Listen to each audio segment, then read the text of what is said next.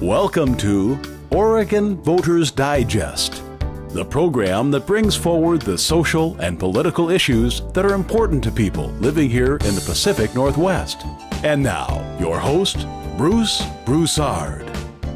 Welcome again to this segment of the Oregon Voters Digest. I'm Bruce Broussard, your host. Well, folks, it's beautiful out here in Oregon. I mean, it's a beautiful, beautiful day, and I mean, it's all nice, and people are out and barbecuing and all kinds of things, and you know, it's just really exciting.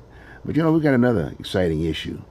It's called Baltimore, Maryland. I don't know if many of you know where that area is, but that's back east, and I mean, that is the talk of the town, if you will.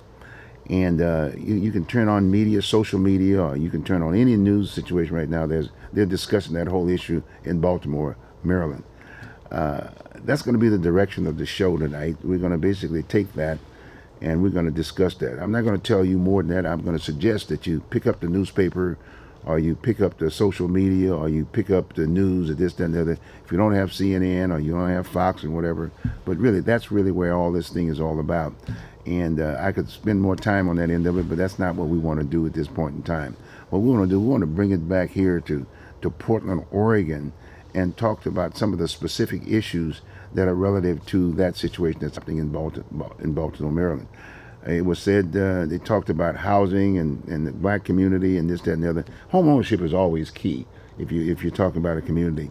And in many ways, blacks, from a historical standpoint, was able to go down there and get a Cadillac, find a Cadillac, but not real estate. And so we're going to just kind of, and so I've got with me today a gentleman that has been very, very much involved back when into the whole issue of the Northeast community. He's a realtor by trade, and he happens to be here with me now, Fred Stewart. And besides that, he's a former jarhead too, Marine. And it takes that kind of a situation sometimes to get things done. But what I'm going to do is that I'm going to give Fred an opportunity to kind of share. He and I, between now, we're going to sit down and share with you sort of the history of the black community from real estate and home ownership. I want him to speak about real estate and where this community is today. So he's got that history, so that's what we're going to do. And again, as usual, as you know, I'm donning my cap again, my Vietnam cap, and I'm still encouraging those vets that are out there to get down to the VA and register for your benefits. It's very, very important for the families of vets and whatever. That's very, very important. That's one thing that the VA doesn't do. You would think they've got the DD-214 already. All they have to do is to put them on the actually certify them, if you will, register them, send them their cards, and give them their benefits, and they come in the mail. But you've got to physically go out and file for registration for your benefits. So hey, get them out there. Okay, with that, Fred, welcome aboard. Hey, thank you, Bruce. How's it going? I know you were working today, and you made this special effort to come here and spend. We're just going to spend about a good 30 minutes with you to start with, but okay. We want to thank you. But like I said, he's probably one of the top realtors here in the state of Oregon. Very, very enthusiastic, very aggressive, but the whole idea, he wants you to own some of that property. And that's very important. I want everybody to buy a piece of the Oregon Very, very much so. Well, Fred, let's go back in time from the standpoint of, just come up with that history about the black community, normally i.e. in the Portland area, northeast Portland aspect of it. Let's talk about home ownership.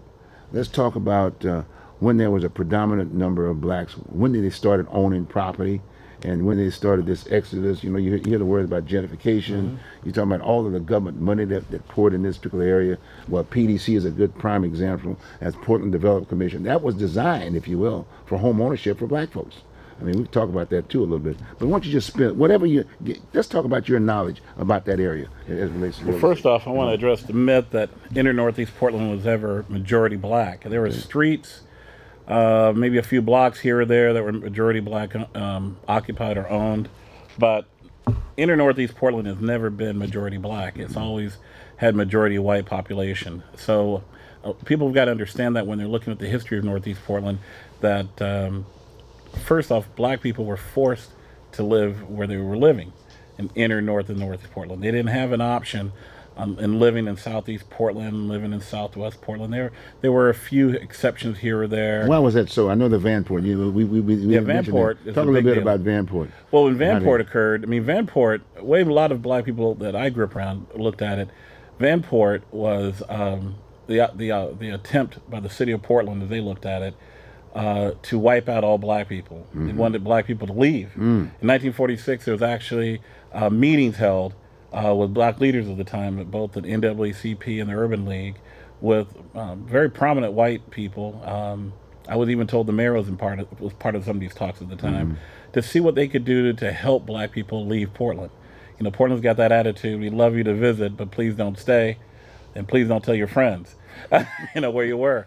Well, after the war was over with, we had, you know, the largest population. Actually, I think it was even probably larger than today. Yeah, largest city. We could have had more black people back then in Portland than we do today. We have. Well, whites here too. Now it was an integrated community. It was integrated, kind of separate but unequal. But still, the majority of black people in Oregon at that time lived in Vanport, and so a lot of black people, when Vanport occurred, and they were forced to live in inner north and northeast Portland.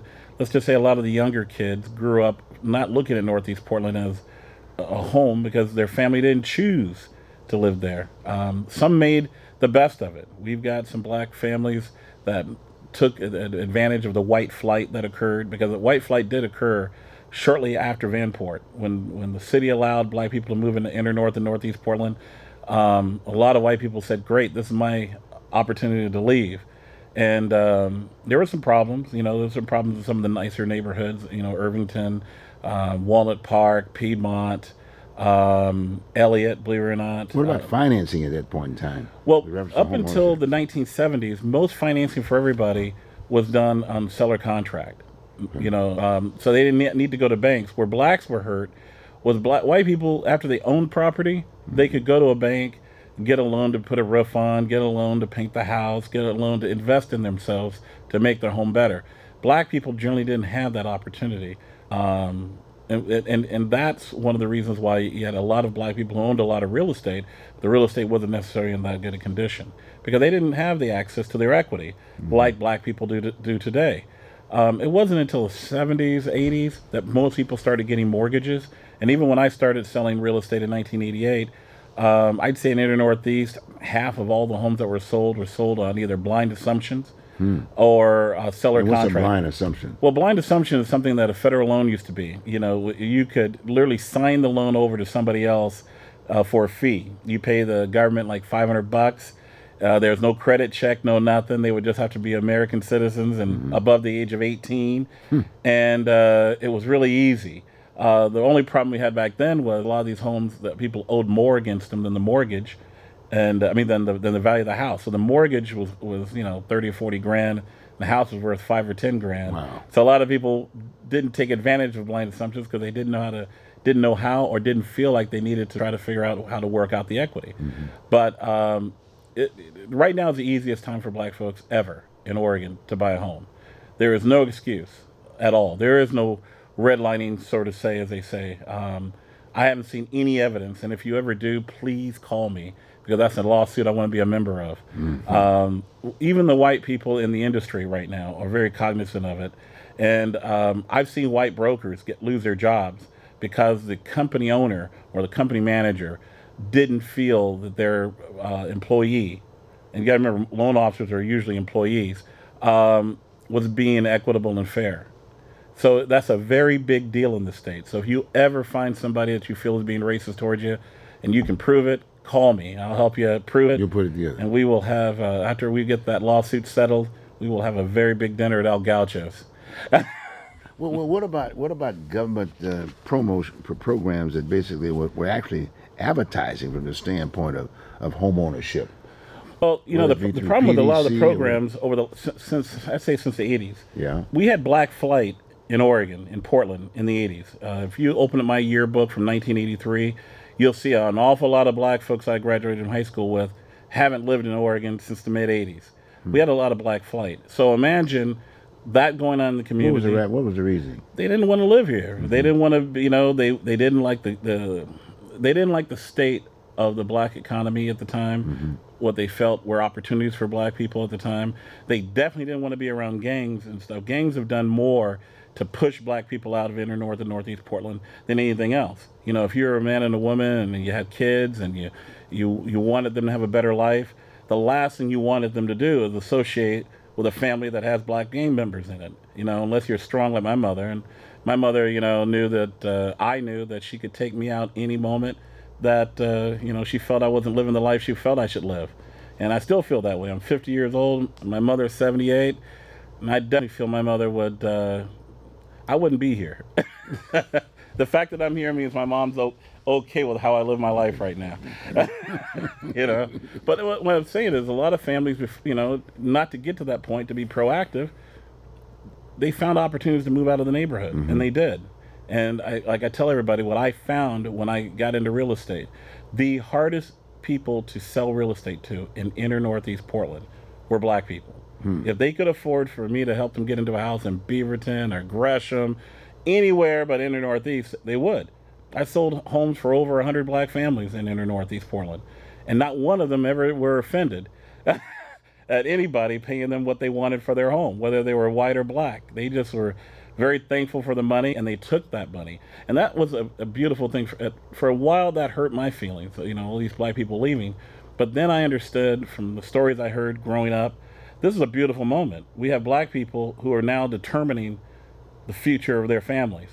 They're not being told, black folks, you got to be over there. You got to stay. You got to find some houses in those blocks over there. You know, I grew up hearing about Dr. Unthink. You know, somebody my grandfather trusted Dr. Unthink unconditionally. And when Dr. Unthink moved into Southeast Portland, my grandfather was one of the guys that did what he could to make sure Dr. Unthink's family was safe, because the wealthy white folks in Southeast Portland did not like this doctor, this black doctor, being their neighbor. And they showed it both verbally and physically. And they never hurt Dr. Unthink or his family, but a lot of threats. And you know, Dr. Unthink made a little money selling those houses, getting out of there. But I want to tell you something. 10 years later, let's get back. Wait a minute. Let's get back to the community aspect of it. It is still being recognized as the black community. It was recognized as the black community then, and a lot of federal dollars came in as a result of being identified as the black community. Correct. In terms of boundaries, right? Correct. Yep. So what happened? Are you saying that there was a flight? There was a major flight, if you will. Correct. So who was getting the benefits of quote the black community? The property owners, and a lot of them are still black. You know, you go to Alberta Street. But the majority of them, a lot of those properties are owned by black folks. But the majority.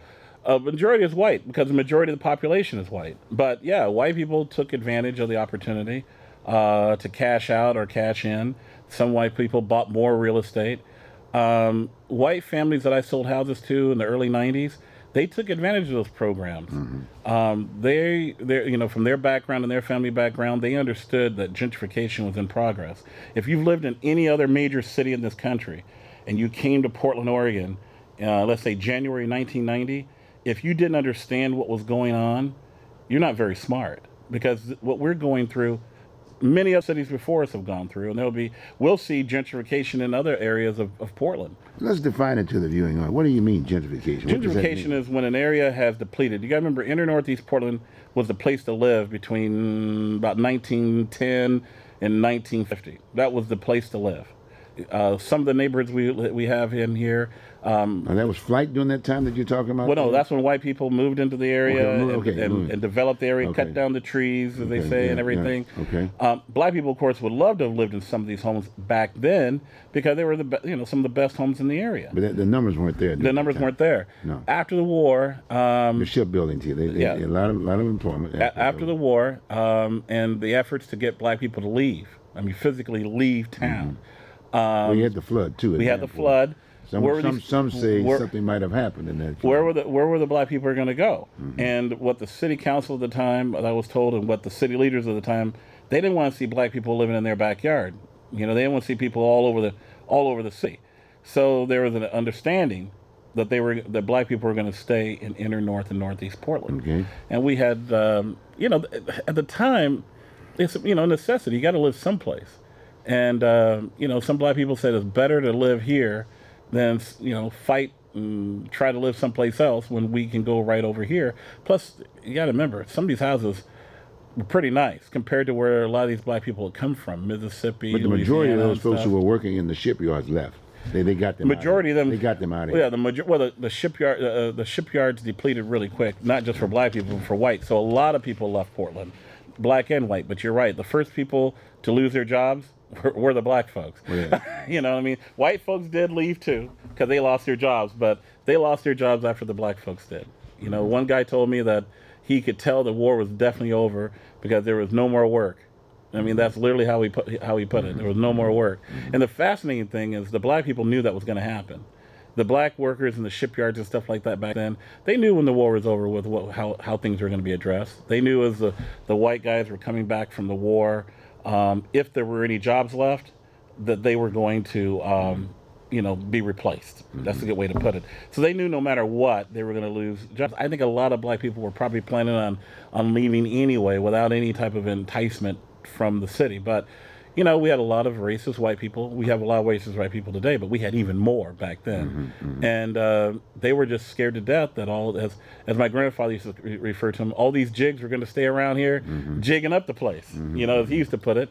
And my grandfather said, that, I asked him, why did he stay when so many people, wanted him to go? He goes, well, this is my home. I'd been here over, almost 15 years by then. And I was going to be one of the last jigs on the boat to get out of here. Yeah. Let's talk about some other little areas. And this is prime real estate. And I agree. Very prime. It was prime back then. What about Emmanuel Hospital? I mean, you remember Emmanuel, and all of a sudden, that was the so-called black community, so to speak, as far as economics is concerned. Correct. Businesses and this, that, and the other. And then all of a sudden, some things happen. Yeah, well, some of the same people who were trying to get rid of black people in the late 40s, early 50s, were part of the whole, was still part of the power structure, the city government, the state government. So it's no surprise that Emmanuel Hospital would do what it did. It was used to do what it did, which was basically displace black people again. But this time there's laws.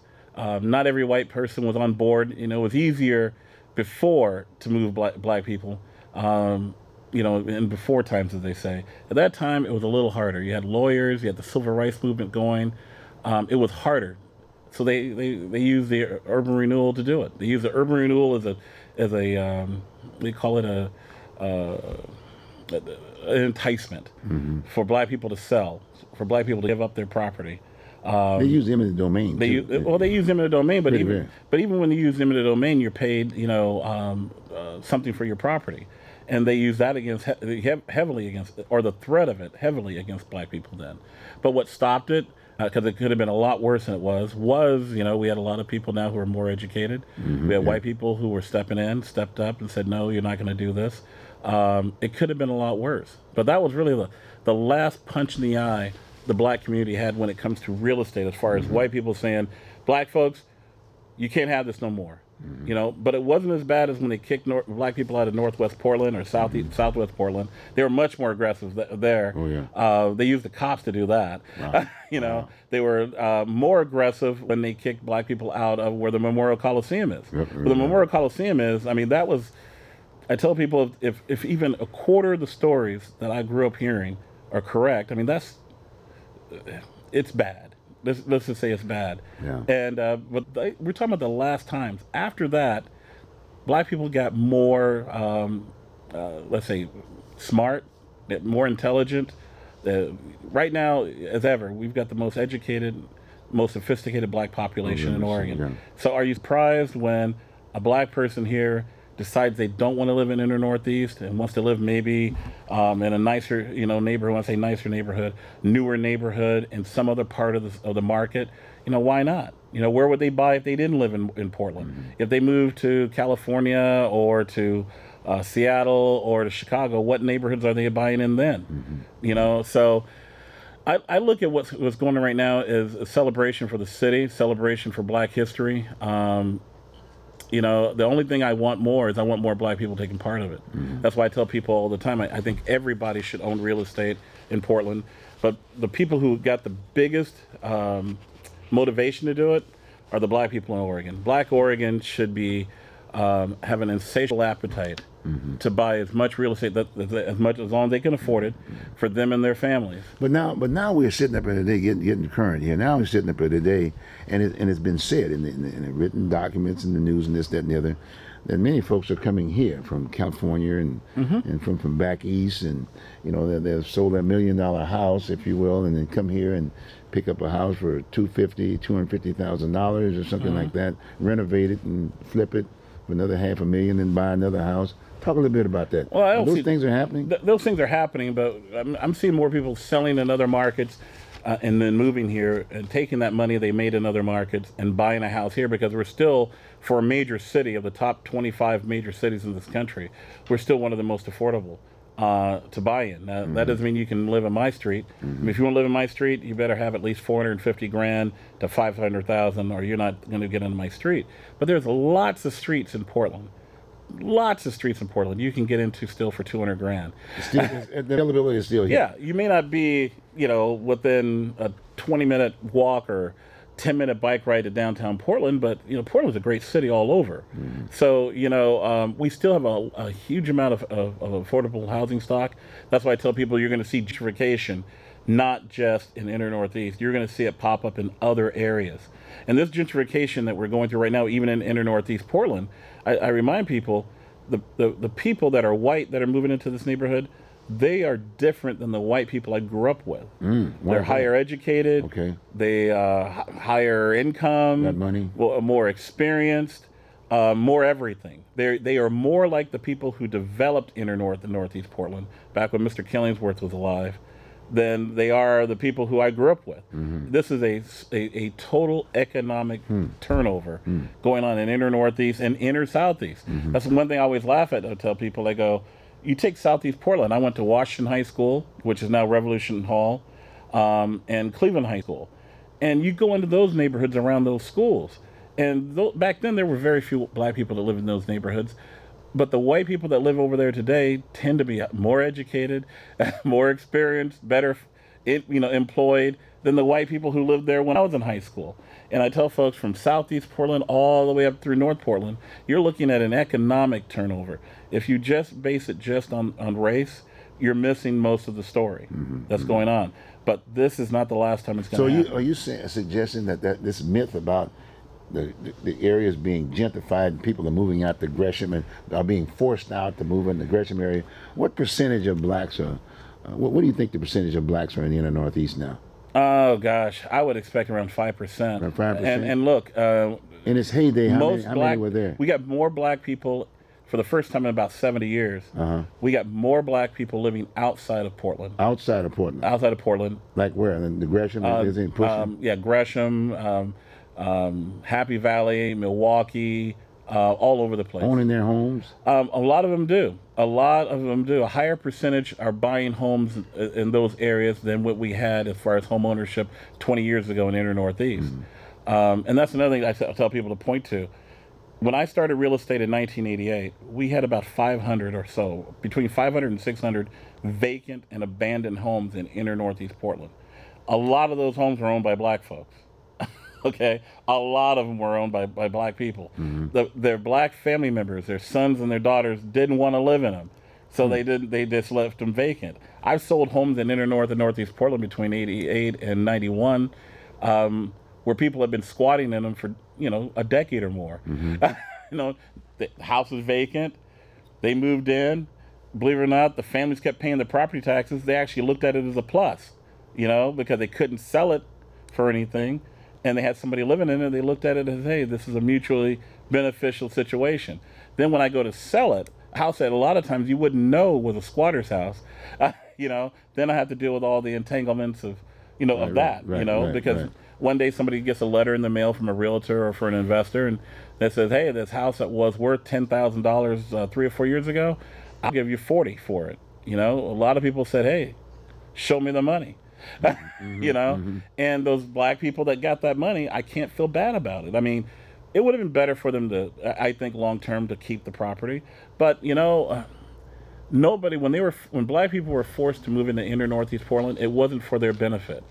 It wasn't for, hey, we're going to give you the most valuable piece of property in Oregon because we think this is best for you. Back then, the way the city was planning was going away from development in the center core, I call it, Portland. They were looking at developing outside of downtown Portland. So they were basically giving us what they thought were going to be the leftovers. And it wasn't until the 70s that flipped. And when it flipped, oh my God, all these black people own this real estate that one day is going to be worth a heck of a lot of money. But that wasn't the intention in 1948 and 49 and 50 when all these decisions were made to allow black people to move over here. So housing is available. Housing Home is ownership available. is available. Home ownership is available. No problem. Throughout the market. The financial institutions are ready to make the loans. They're the competition to get money on the street, as they say, is higher than it was 10 years ago. Okay. I tell people, everybody, this is a great time to buy. Don't feel like you got to live on my street. It'd be great to have you on my street, but don't let the fact that you can't get a house close in right now hold you back, because this entire city over the next 25 years is going to be gentrifying. If things keep lining up the way they have for the last 40 years and it's looking like they're going to, you got areas right now that don't seem that attractive right now but are well located. You know, I tell people, pull out a map. You can see where the growth of this city is going. Go ahead and buy and wait. Like a lot of the people I sold homes to, you know, I've sold over 738 addresses now, 738 addresses in inner north and northeast Portland.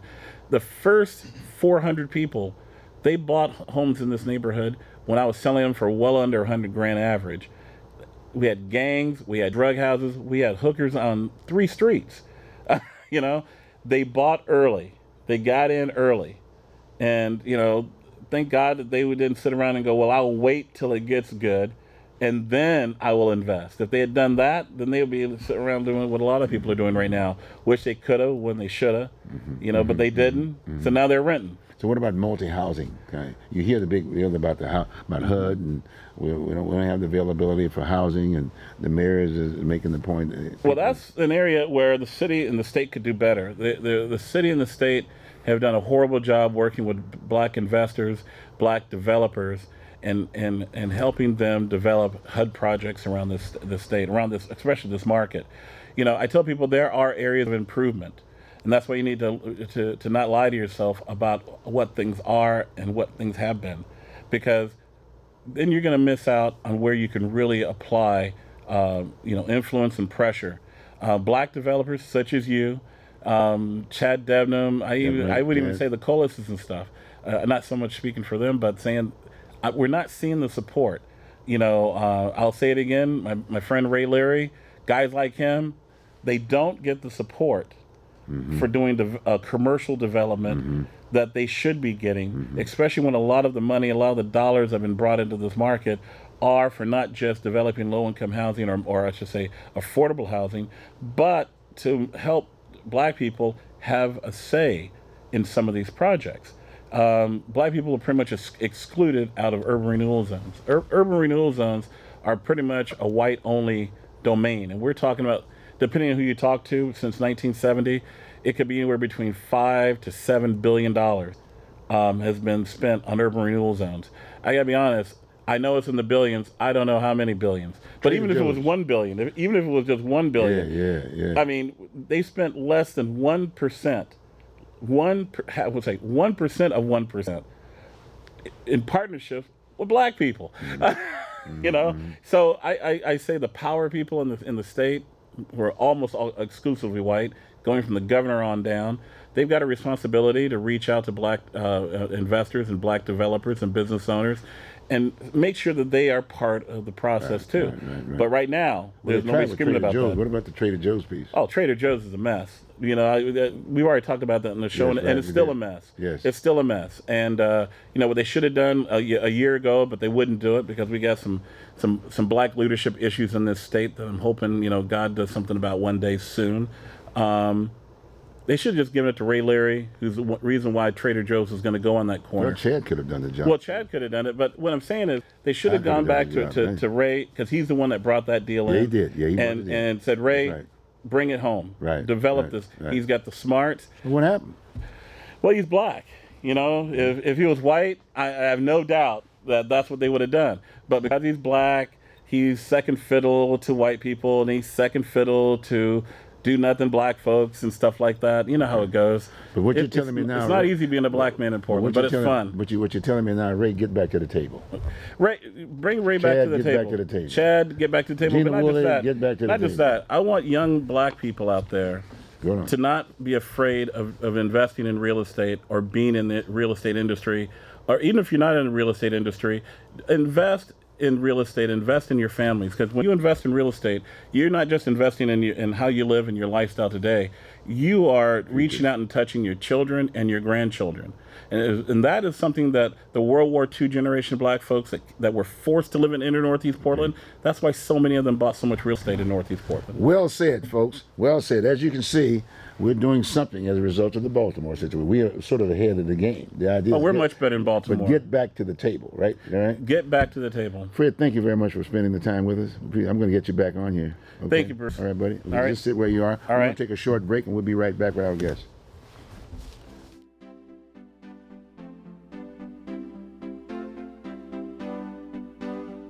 You are watching Oregon Voters Digest.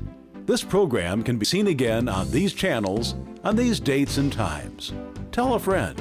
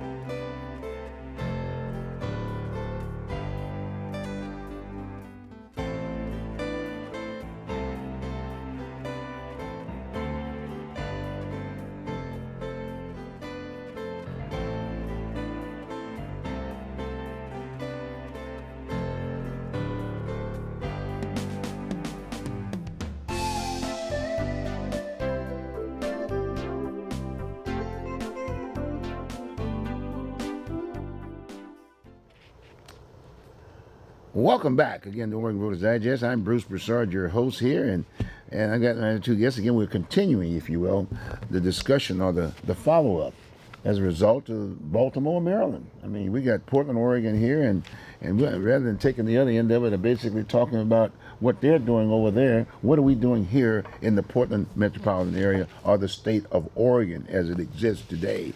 And so people need to know. We did the first part with Fred and the real estate piece aspect there. We're going to try to do more of that because there are some other issues there that we can follow up on.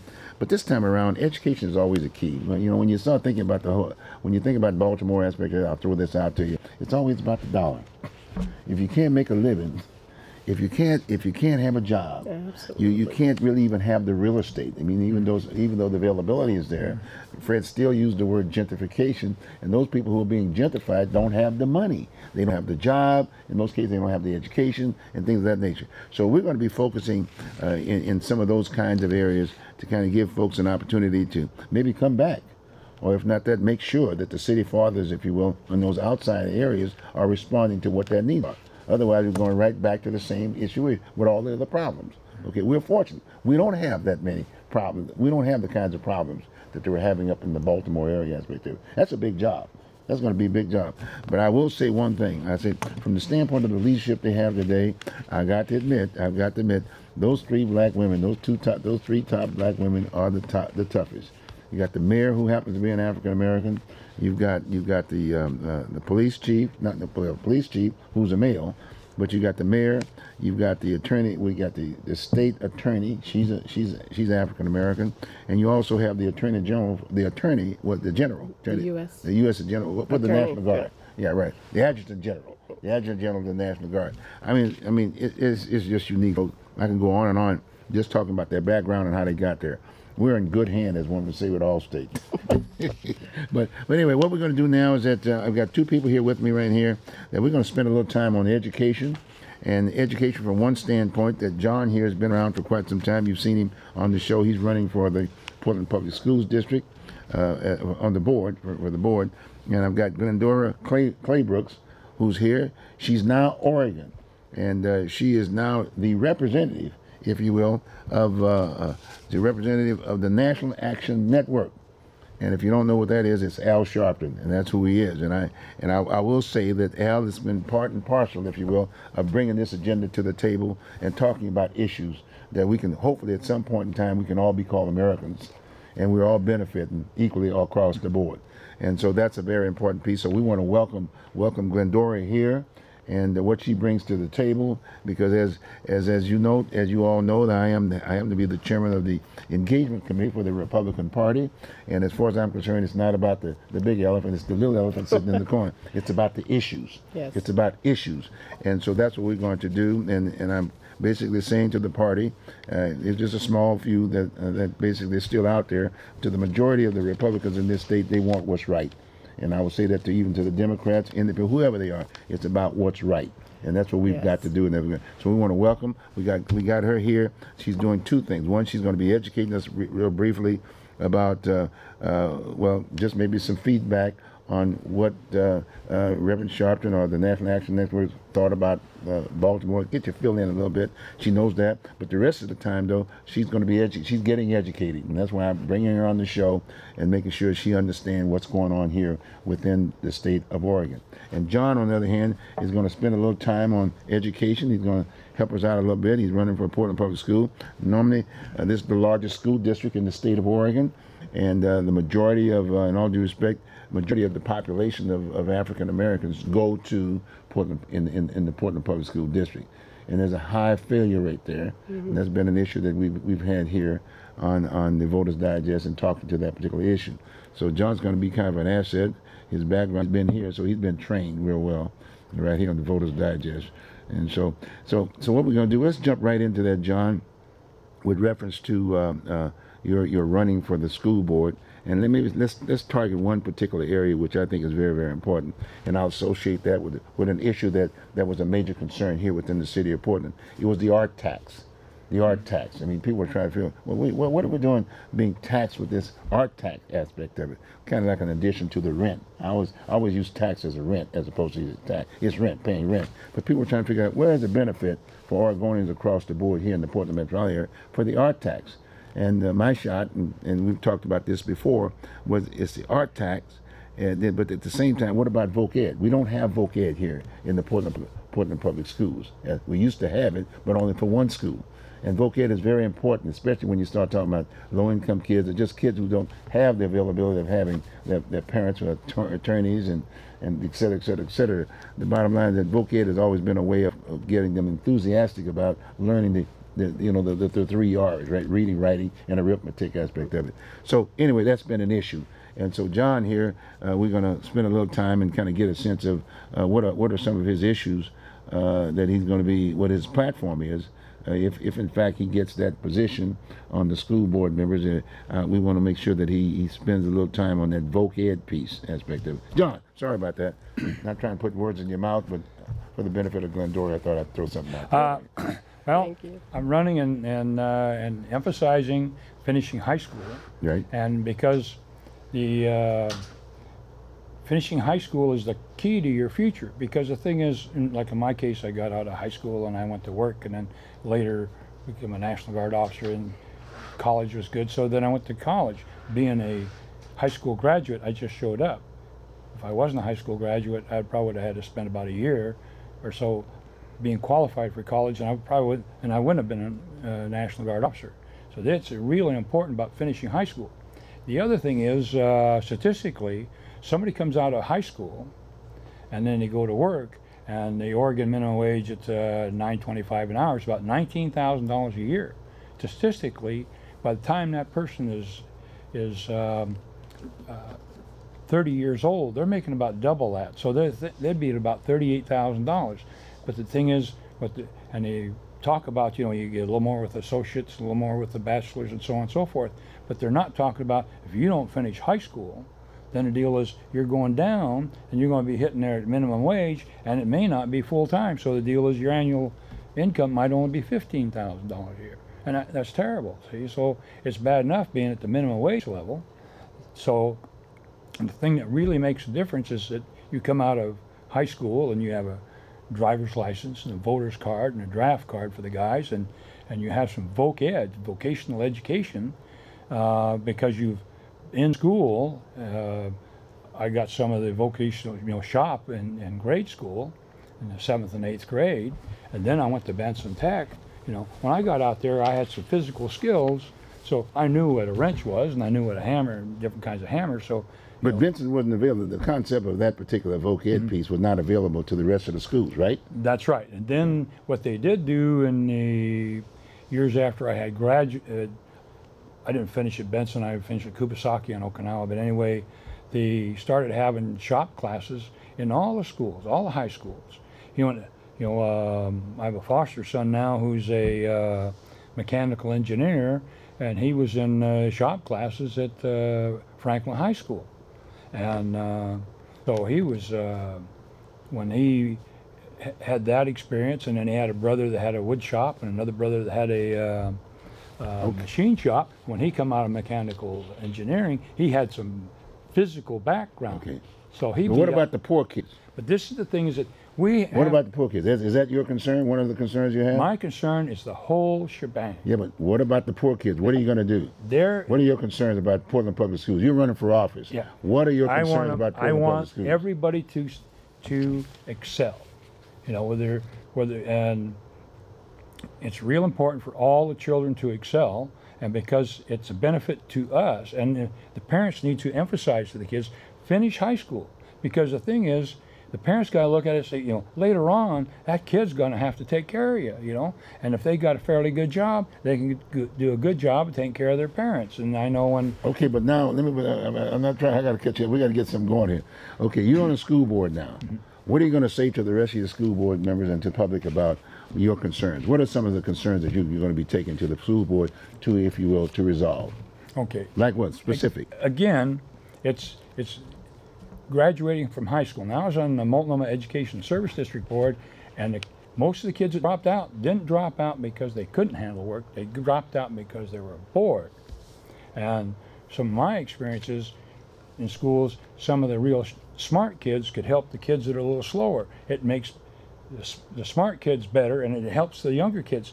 And the deal is that they're working together. But what about the teachers? What are they going to do? Well, they're going to be kind of like the circus master running this thing, and the emphasis is to have all of these kids to finish high school, and especially get the voc ed, and the fact that a lot of them, you know, when they're taking math and they're taking different things, they says, well, how does this work? Well, you get out there in the shop, you know, the deal is all of a sudden the math. So one of the things you're going to do is you're going to basically promote, you're going to be trying to promote, if you will, voc ed going back into the school district. Oh yeah, because it really makes a difference. Because nursing, food, well, all kinds of good stuff, right? Because we need people who can fix things and build things. We just can't be a service industry. But then also there's a motivation too about the enthusiasm for poor kids, that if they're in wood shop or this, that, and the other, they'd have to understand about the reading, writing, arithmetic in order to be able to do the task, right? Right. So therefore they'll be more into basically graduating, if you will, as opposed to the failure. We don't have it here, right? That's right. So what another concern? Any other concerns that you may have in regards to the school district? You're running for office. What are the other concerns? Give me another concern specifically. Well, the other thing is that they're this next year they're going to start school before Labor Day. Okay. And the deal is, the society is geared for school starting in Labor Day, because they're scheduling family vacations and all that around that.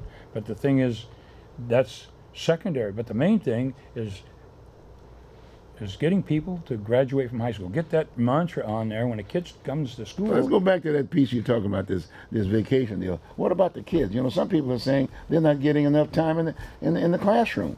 Well, what about that piece? They moved it this side of Labor Day to get more days, but they can move the days on the other other end of it. You know, I was with the Parks for 33 years, and the deal is, we said, you know, summer really didn't start until July 15th. Okay, well, I'm not interested in the Parks right now. What about the superintendent? Recently, people were very upset about that pay raise she got, and some of the other so-called administrators. It's not going into the classroom. No, what are you going to do about that? What about those teachers? Well, the thing is, this morning, following your suggestion, I got on the computer and I got to the part about Carol Smith's raise, and I got down to the comments. I thought my computer was going to melt. I mean, they're really jacked out of shape is really a polite way to put it. I mean, you know, the thing is that they have got away from the traditional way of they do the... Who's making most of the money? Are the people in the classroom doing the teaching, or the administrative side? Who's making the most money? It's the superintendent. She's making 2.5 times as much as the governor. Which is how much? She's making $247,000 a year, as against about $98,000 a year. Jesus Christ! And what about the teachers on the high end? The average is on the high end. Okay, the average is 62,000, and they start at the very bottom at about 38,000, and if you got a doctorate at the very top, you'd be at about 79,000. For a doctorate? A PhD. Oh, gee whiz. And it'd take a long time to get that, but they work it up, and real quick, like. It'd take them about 20 years. Okay, good. Well, look, I know you do have a platform, but I want to spend a few minutes here now with Glendora and kind of give the viewing public here a little opportunity to get a little feel of who she is, and that we want to welcome her aboard because it's about engagement and put the issues together so we can solve some of these problems. Glendora, let's talk a little bit about yourself. Why don't you just share with them real briefly about your little background and how you got here, so to speak, and then get that message from Reverend Al Sharpton as relate how you related to this whole issue of women in Maryland, Baltimore, Maryland. Hi, thank you, Bruce, for having me. My name is Glendora Claybrooks, and I am the president of the National Action Network Portland Beaverton, Oregon chapter, founded by Reverend Al Sharpton in 1991. As such, we are a social and civil rights organization, and Reverend Al is the serves as the mega voice box for people of color and poor people. So there's not just one ethnicity that Reverend Al focuses on. He's concerned primarily about social and racial justice and lack of inequality and equity and healthcare equity. So we focus on criminal justice issues, housing, education, and even economic development, because these are the areas that make up our society, as well as the political sector piece of this. And we know that Black Americans are the primary population that suffers from the social and racial injustices. And this just did not occur since President Obama became president. This happened many years, hundreds of years ago. So the fact that we're still struggling, trying to attain economic equality is really, in our opinion, just unacceptable. We have gone from building the country to being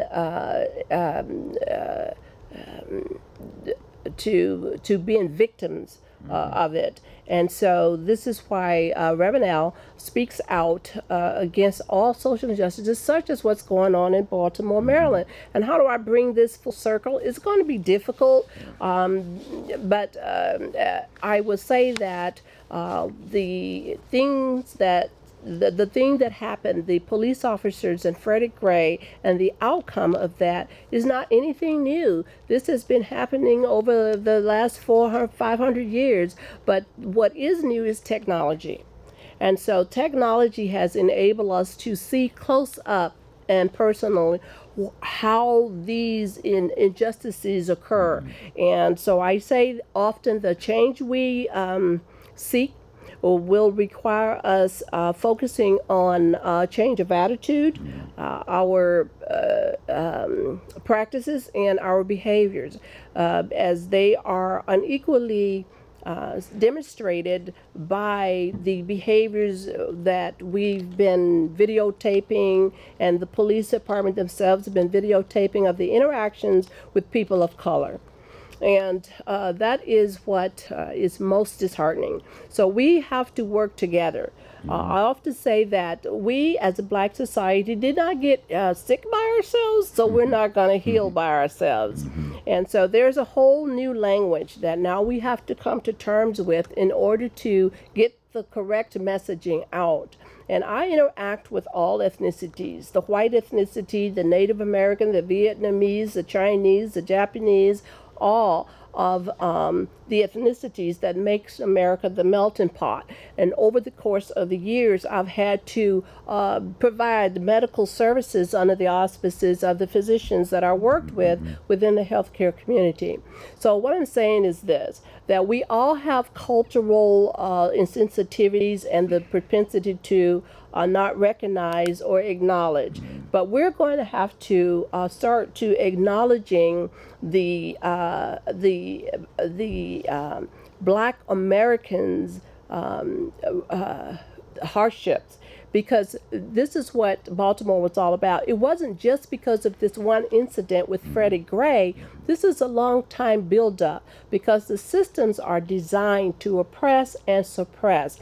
Although they're not designed in the same manner they were back in the 1920s and 30s, but the rules have changed, and so now we're being oppressed and suppressed according to the policies and the guidelines and rules that's been set forth, not to provide economic equality or education or equal housing, but to control. So as long as you control a nation of people, then you have the power, and you retain the power.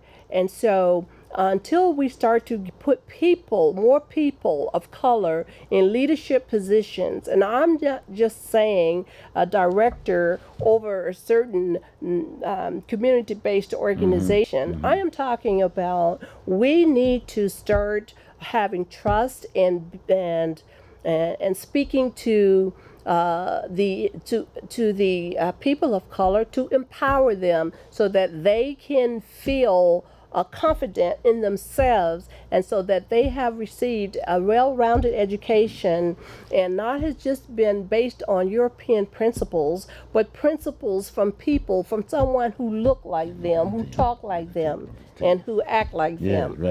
So this is what we are looking forward to. This is what the Boston upheaval is about. It's a build-up of over hundreds of years and generational poverty. So now these young people are angry, and this is how they're trying to atone for justice. Well, Glendora, I tell you, we want to welcome you to Oregon, and we're looking forward, if you will, to gatherings, if you will, and to talk about the issues that are relevant to here at the same time. And I chatted with you before, you are very interested in reaching out to other organizations and basically working with them or whatever, sitting at the table to talk about the issues. And actually, one of my interests would be to see whether or not you can get Reverend Sharpton here. We got some pretty enthusiastic talk show hosts. We got Lars Larson here, and boy, that would be a very interesting one. You're familiar with Lars? Yes. That would be a very interesting one. And in fact, Lars would welcome him to come on and do. In fact, I'll even do the hosting. Sounds good. And we got Victoria Tapp, and that's on our side. But we also have on the other side too. We got both ends. So my point is that just to really see if we can identify the issues and see if we can resolve some of these problems. Yes. And the reason why I brought that issue up with Reverend Sharpton, I can remember the day when I was still doing a show, and Minister Farrakhan came to town. One of the first time ever that he came to Oregon, and I had the opportunity, if you will, to interview him, and had the opportunity to sit down with him and chat and whatever. And then at the end of the day, we had issues with the gang issues and this, that, and the other. And so he had his diocese, he had his gathering, if you will, downtown. And one of the things we had talked about was the whole issue of the gangs and this, that, and the other. And he he had both there, the Crips and the Bloods, and they're all sitting together and communicating with one another. And I was just excited about that. I mean, the fact of the matter is that he was able to do that. And I even went to some of the folks here in the city of Portland and Oregon and said, well, look here, why don't we just hire him?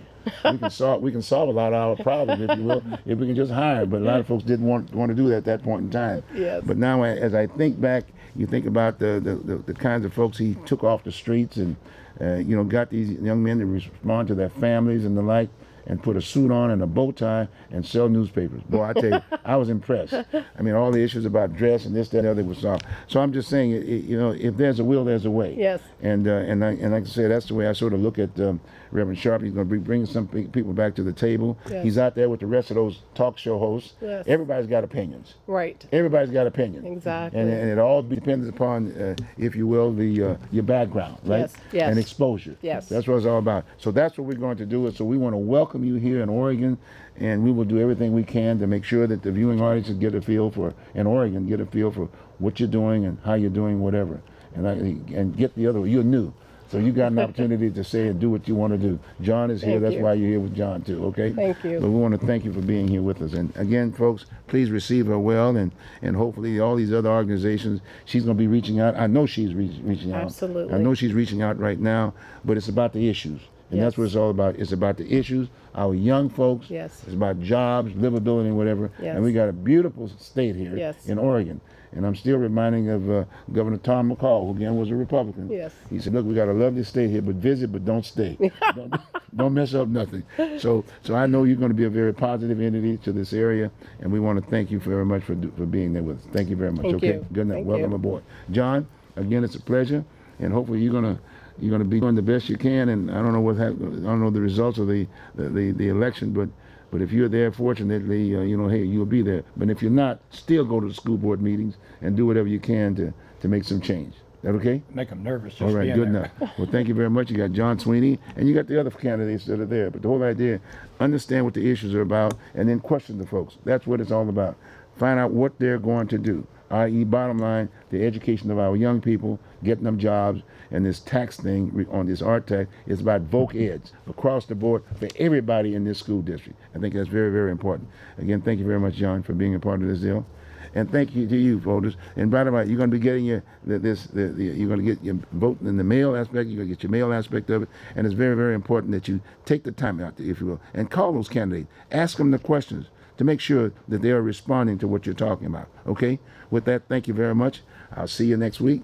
Have a good one. Oh, by the way, we're going to be closed the month of May. I'll see you in June. See you around. Have a good one.